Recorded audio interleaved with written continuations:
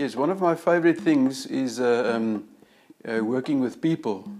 Apart from the belief that people think auditors and accountants only work with figures, we actually work a lot with people, and we advise people on their money. So we work with people and their money.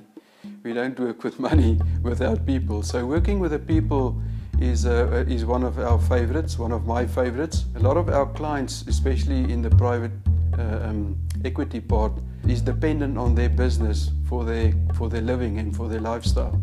So for them it's serious, and for us to understand that is very important, and I think we've done that well. We learned that people don't initially care what you know unless they know that you care, and once you can show them that you care, obviously the expertise that you can help them with is important.